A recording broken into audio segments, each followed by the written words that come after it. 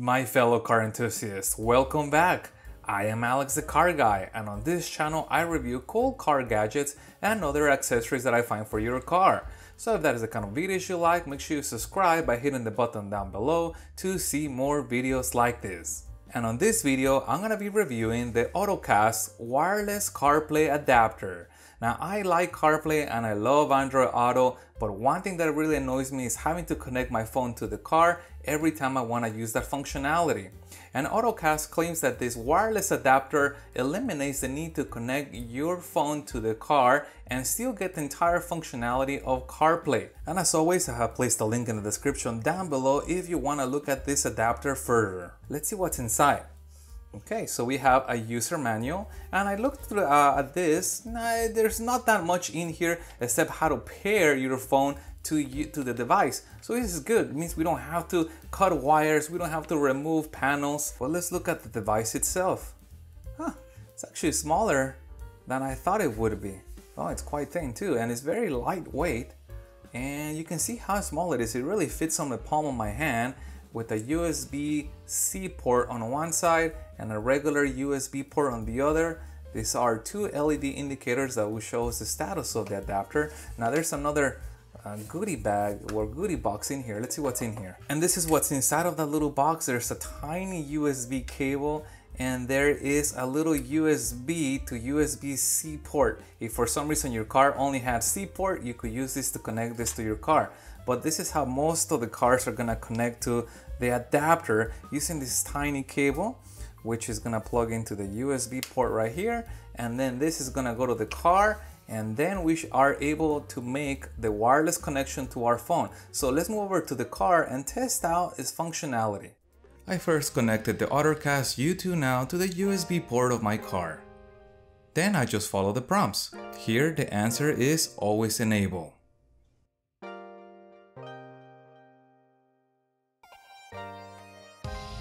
Now I make sure that both Wi-Fi and Bluetooth are enabled, and then I pair my phone to the Ottocast. And finally, on my phone I confirm use CarPlay, and that is it. Now the magic happens.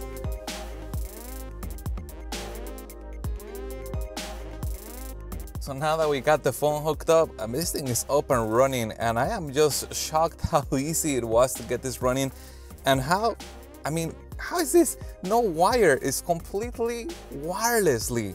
Now let's look at the actual responsiveness of the system. I go here, that's the main screen.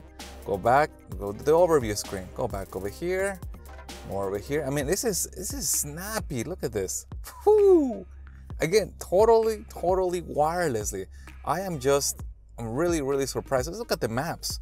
Let's go over here and kind of zoom in and zoom out. Let's see. Zoom in. Okay, a little bit more.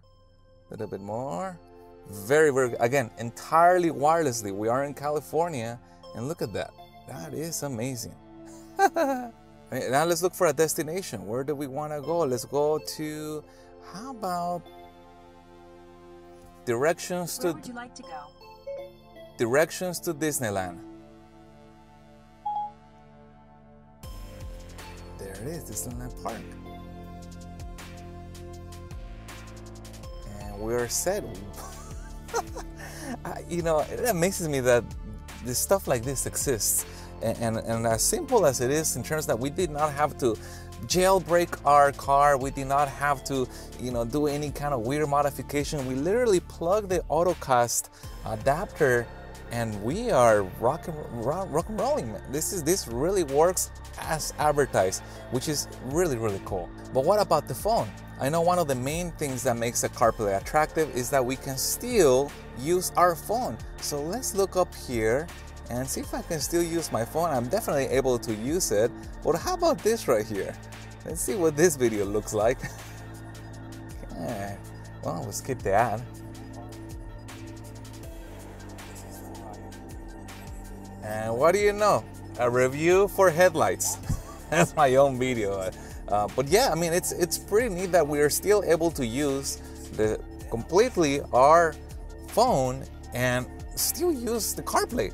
It really it blows my mind how much power these iPhones have now these days, and a little device like this can take the iPhone to a whole new level. But let's make a phone call and see how the phone quality is. I'll go to the phone, and what do you know? I'm gonna call Alex the car guy.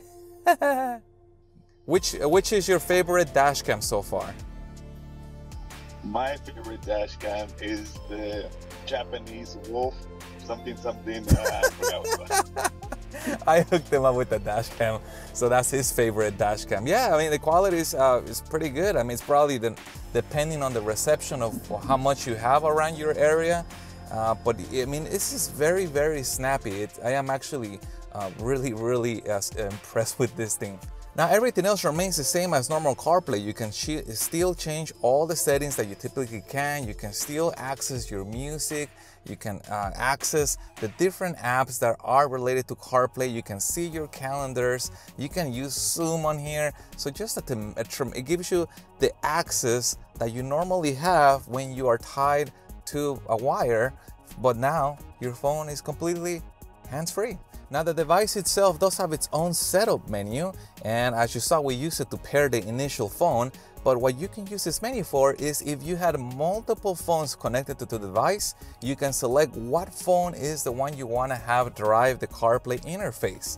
And you have a couple of additional advanced features. If I hit the settings, we can clear the devices that have been paired. We can change the languages if we wanted to.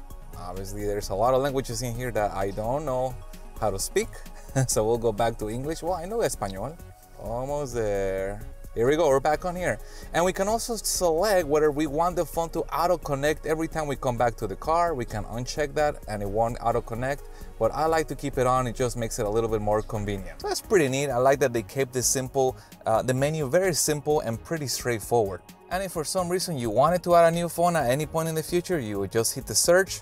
The device will look for new devices that are around, and you can select and pair them through the same way we did with the first phone. So if you guys have any questions regarding the Ottocast U2 Now adapter, please leave that in the comments down below. Remember, I put a link in the description if you want to get this adapter for yourself. Fairly inexpensive. If you found any part of this video helpful, please hit the thumbs up button to support the channel, and I have a lot more cool gadgets and reviews coming up, so make sure you guys stay tuned so you get to see those videos. Thank you guys for watching, and as always, I'll see you on the next one.